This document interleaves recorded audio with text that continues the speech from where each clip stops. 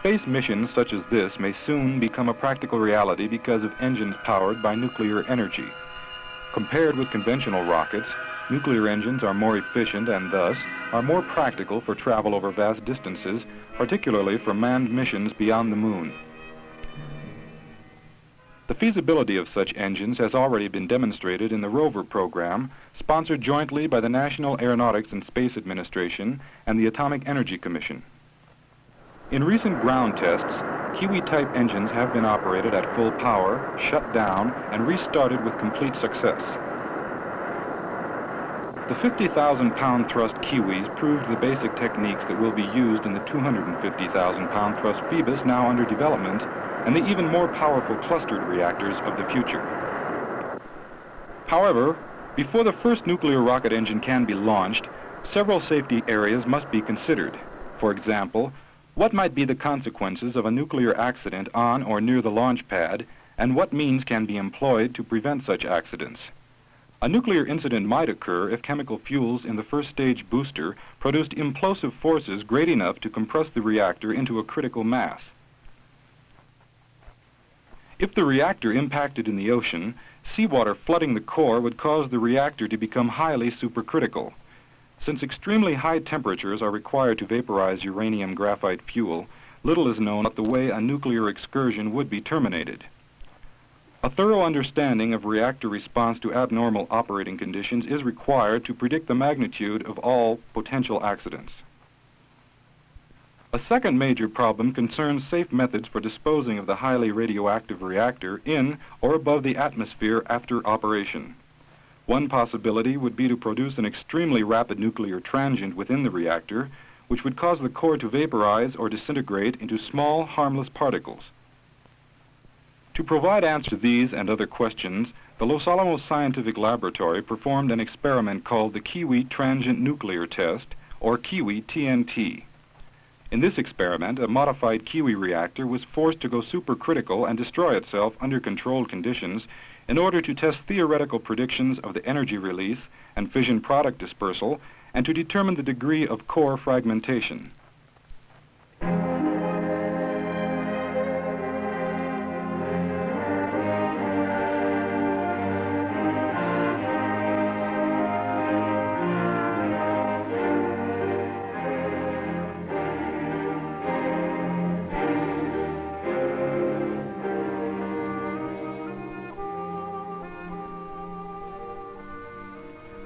The TNT experiment was conducted at NRDS, the Nuclear Rocket Development Station, which is a part of the Atomic Energy Commission's Nevada test site. NRDS occupies a remote desert area called Jackass Flats, located some 90 miles northwest of Las Vegas, Nevada. The primary mission at NRDS is the testing of nuclear rocket engines developed under the Rover Program.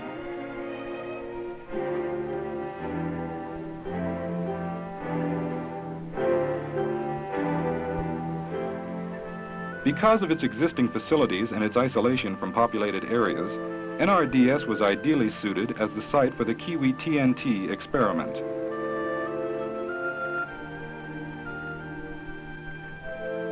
Three major facilities at the development station were utilized for TNT. The reactor was assembled at the Maintenance, Assembly, and Disassembly, or MAD building, and was then moved by rail to the test point.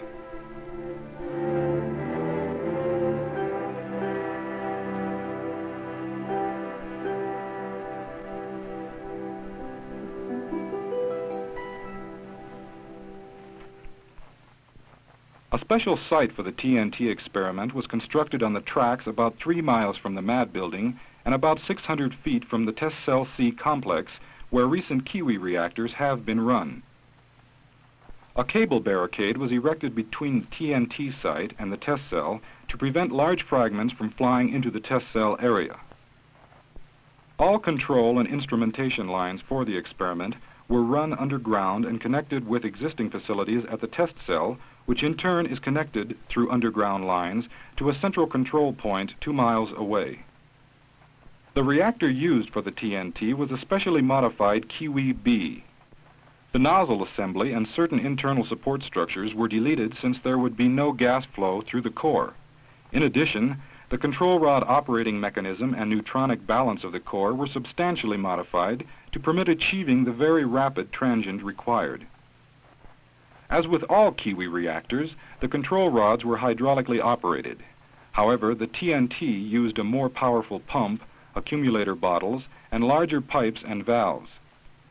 Sudden release of the hydraulic fluid stored in the bottles at the pressure of 1,300 pounds per square inch could rotate the rods up to 4,000 degrees per second. Each rod and solenoid-actuated hydraulic valve was equipped with a key-operated lock to prevent accidental rod rotation. In order to achieve a greater total reactivity change than is possible with standard Kiwi reactors, the neutronics balance of the TNT core was altered so that even with the control rods in the full off position, the reactor was very close to the delayed critical condition. To make the reactor safe to work around, neutron absorbers were added to lower criticality.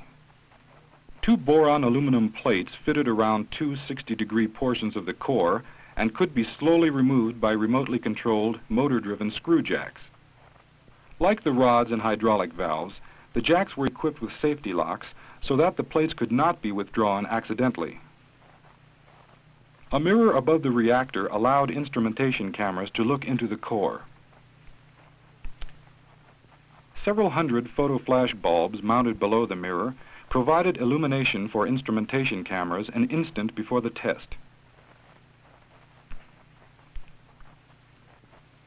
The TNT experiment was covered by extensive instrumentation for measuring and recording the effective energy release and the distribution of particulates and effluents resulting from the test. The information gathered provided the data needed to determine the actual conditions reached in this experiment and to provide a firm basis for estimating the effects of other accidental or deliberate reactor excursions. Pressure transducers measured the overpressures produced in the immediate vicinity of the reactor. Pin gauges inserted into the core measured the core expansion rate due to the sudden energy release. Radiation levels in the neighborhood of the reactor were measured by fission foils, film badges, and counters. One array of radiation measuring equipment was placed along the tracks at various positions ranging from 50 feet to 560 feet. Each station in the array held foils and sample materials for measuring gamma and neutron radiation doses. Other sampling stations were located in all directions from the reactor, but were placed with greatest frequency in the downwind area.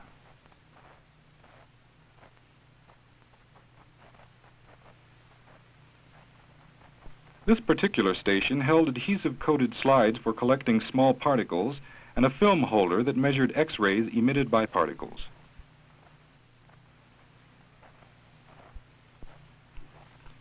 An array of hoppers was set up for collecting particles that would reveal the size and distribution of the fragments from the reactor.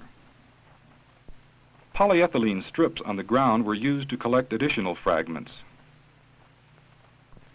This station held 3 sampling and monitoring devices: adhesive-coated glass plates for particle collection, a small sample of lithium-7 for fission measurements, and a monitor that transmitted radiation levels to remote readout indicators in the control point area. Since information concerning radioactive effluent was desired for relatively great distances, sensitive radiation monitoring and sampling equipment was stationed throughout the downwind area as far as 50 miles from the TNT site.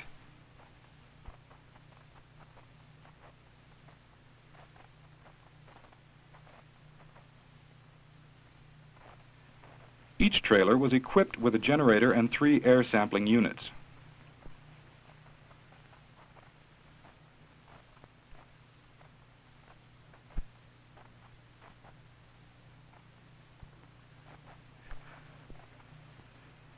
Samples collected on the filter paper in the sampling heads revealed radioactive gases or debris resulting from the effluent cloud.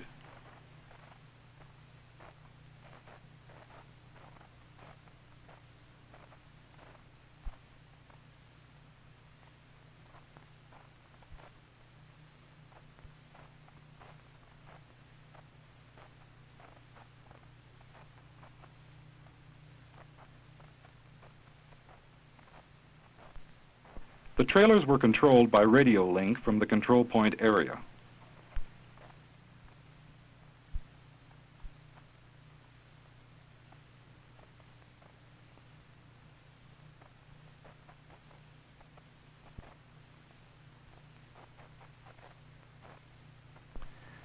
The TNT experiment was covered by a battery of instrumentation cameras. Some were located in underground bunkers less than 500 feet from the TNT site and operated at speeds up to 23,000 frames per second. These cameras looked directly into the core by means of a 45-degree mirror above the reactor. Other cameras covered disintegration of the pressure shell and recorded the size and shape of the effluent cloud. In addition to its primary purpose, the TNT experiment proved useful for a variety of other scientific experiments. Since the TNT excursion was expected to achieve a fission rate approximately 1,000 times greater than fission rates that can be reached in the laboratory, the test provided a unique opportunity for exposing samples to a massive prompt neutron burst. Most of the samples tested were various types of nuclear fuel elements. Some of the samples were embedded in foam material for protection from physical shock damage.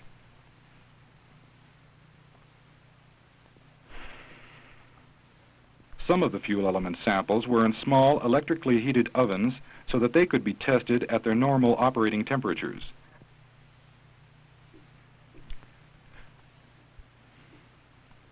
The sample materials were enclosed in metal canisters painted with fluorescent colors to aid in locating and recovering them. The experiments were conducted by groups from the Los Alamos Scientific Laboratory, as well as several other government agencies and industrial concerns. The samples were placed at various locations in the immediate vicinity of the reactor to achieve a wide range of neutron intensity.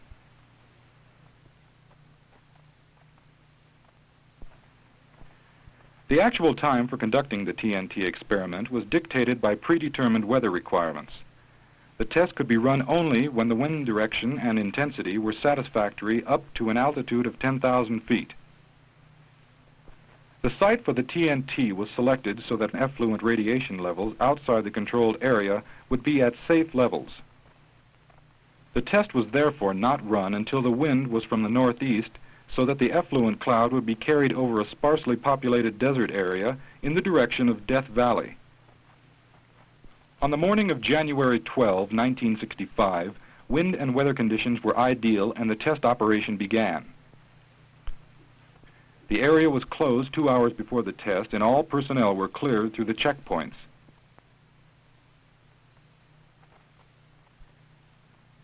A final security check was made by air to ensure that all unauthorized personnel were out of the area. Members of the control rods team were the last personnel allowed in the area.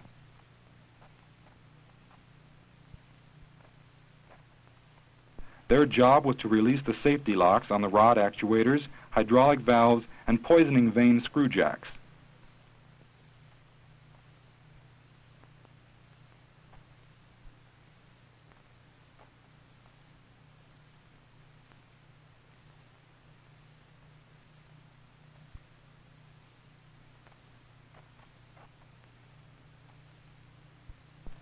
The reactor was now under the control of operators at the central control point.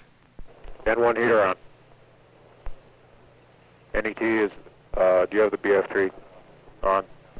BF3s are on right now. All right. Are you baseline? When the control rods team had cleared the area and all equipment checks had been completed, the final countdown began. Give me the F-minus 90 mark, Gus. Understood.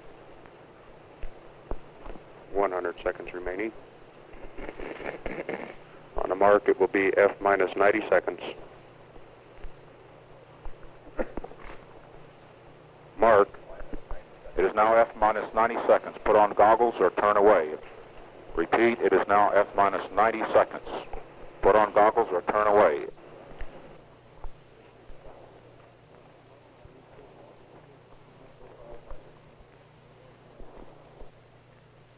CTO at F-minus 60, push the run button. Right. 9, 8, 7, 6, 5, 4, 3, 2, 1. Mark. Run button in. F minus 60 and counting. We have a go on pin cameras, go on J, go on data, F minus 54. We have a go on J12. Go on core cameras, F minus 48. 45.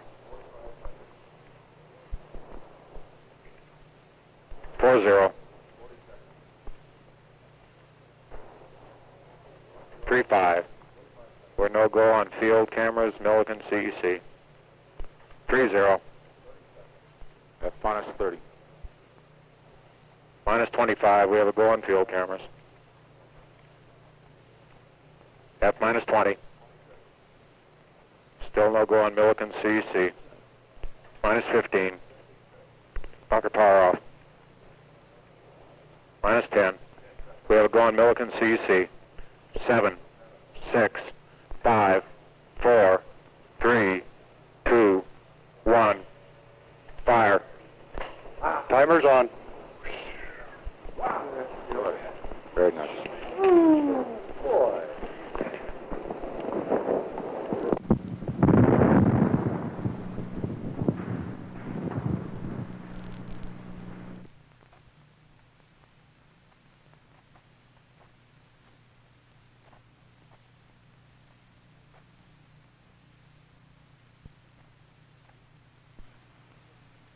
This sequence shows the TNT excursion at the speed at which it actually occurred.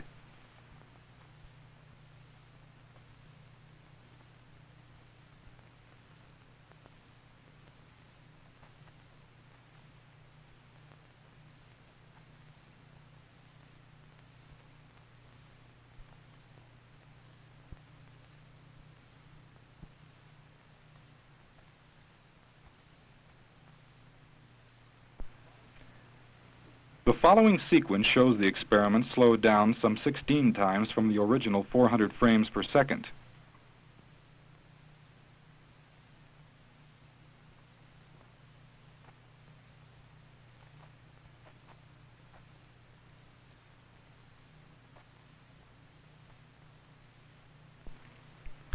The glowing particles were fragments of unloaded graphite from the core. The uranium-loaded fuel elements were almost totally vaporized or fragmented into a very fine particulate matter.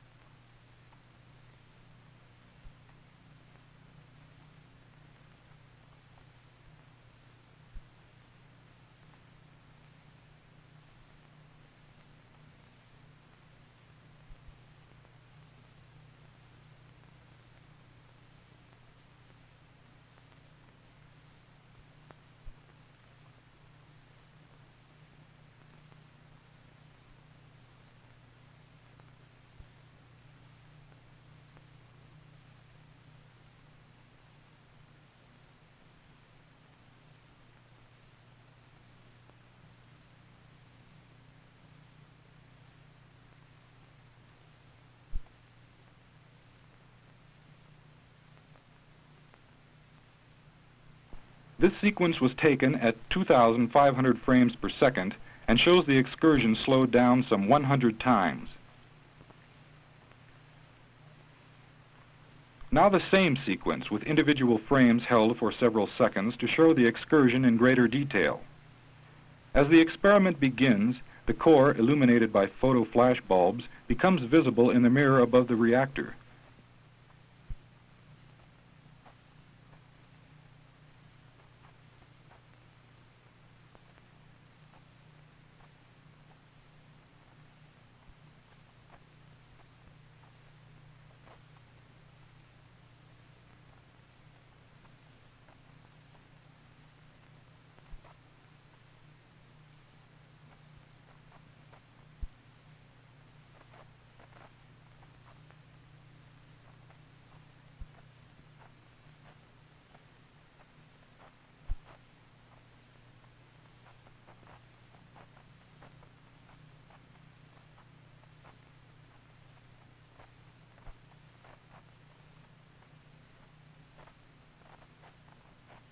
Note the blue glow of ionized air around the reactor.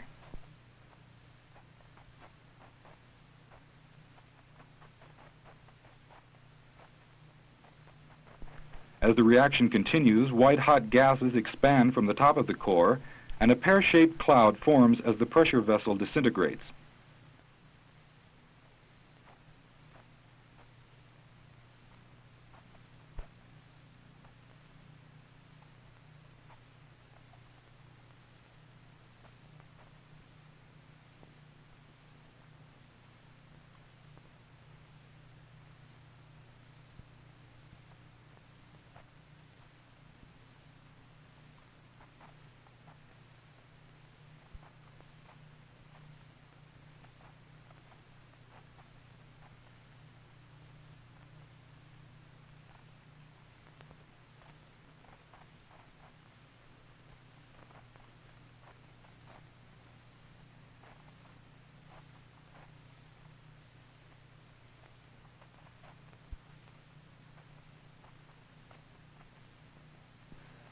This sequence, photographed at 23,000 frames per second, shows the top of the core as seen through the mirror.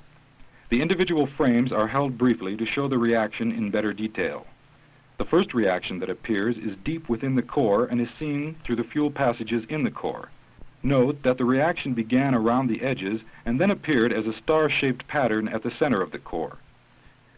This pattern is due to variations in fuel loading and the poisoning effect of certain support element materials. The pattern becomes obscured as gases are generated within the core. The gases become visible as they begin to surge from the end of the core. The dark objects at the top, right, and bottom are fission detectors located about 2 feet above the core.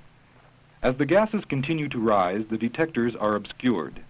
As the gases rise higher, moving at a speed of 3,000 feet per second, the mirror itself is obscured.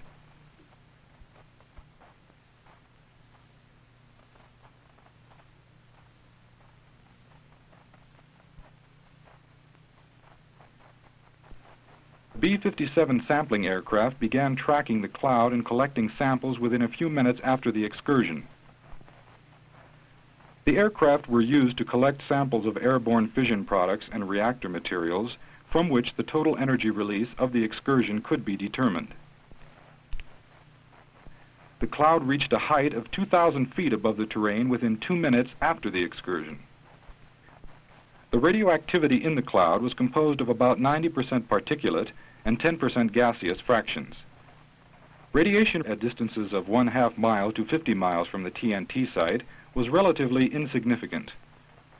Radiation exposures were well below established permissible levels and within the levels predicted in advance for the TNT experiment.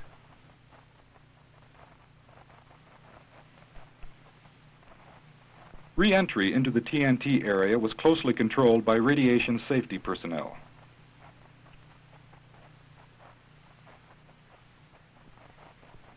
Approximately 10 minutes after the test, the first recovery teams were cleared through the checkpoint and allowed to move to a point 400 feet from the TNT site.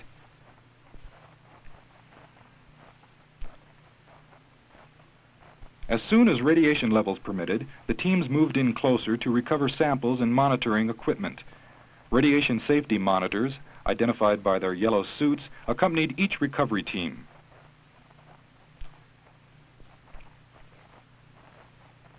The recovery teams worked quickly in the important task of collecting samples.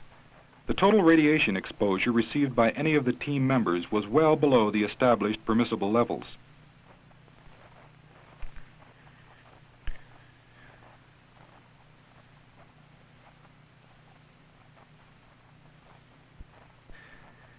In spite of the rather spectacular appearance of the Kiwi TNT experiment, the mechanical and radiation effects were limited to a rather small area.